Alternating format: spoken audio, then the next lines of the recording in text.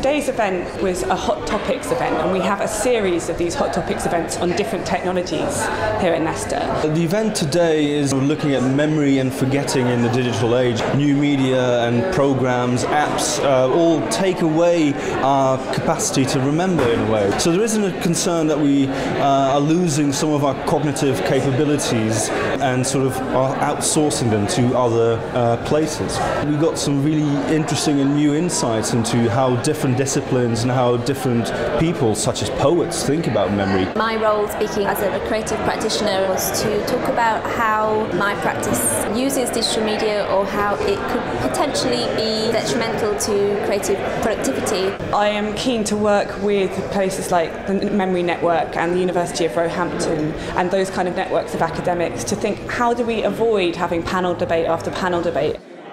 I helped set up an experiment on memory, or perhaps more appropriately on forgetting.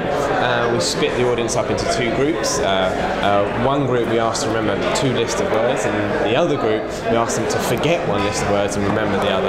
And we show this very strong classical effect and an advantage of forgetting in this kind of directed forgetting paradigm. What we ultimately hope with the event today is that we create an awareness of this new context in which we live, the idea that we are sort of outsourcing our kind of brain capacities to all sorts of places. The audience might from today have a more kind of conscious awareness of how much of their own personal information is online, and hopefully reconsider how anxious they should be or how empowered they should feel about their own information and what they should do with it. We're hoping to hold more interactive events to think, how do we include an audience like we had today who are clearly as expert in the field as the people we had on the panel, and how do we use those to have maximum impact, both in terms of maybe changing the government's policy in a particular area or encouraging groups of people who are doing things in university context to bring that out and bring that out into society.